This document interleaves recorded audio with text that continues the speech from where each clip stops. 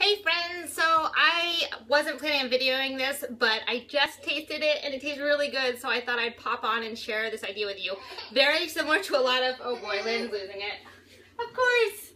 Very similar to a lot of my other recipes, but slightly different. So what I did is I cut up a cauliflower and I boiled it in chicken broth, okay? And then what I did was I dumped it in a casserole dish, all right? I just totally dumped it in there. I think it was worth cooking the cauliflower, boiling a little bit to soften it. Yeah.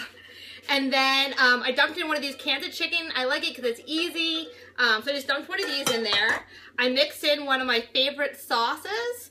And it's totally flavorful. So you can see, you know, often I would add frozen veggies to this, but I'm just keeping it simple. So tomato sauce, cauliflower, and chicken broth, can of chicken, and now I'm gonna mix in a bag of cheese. This is, I've done this before, this is an almond cheese, but you can use any type. I'm gonna mix that in, put it in the oven to bake, and I think it's gonna be super yummy. And I'm gonna serve it with broccoli or string beans on the side. Just another idea. Hope you're having a great day. Bye.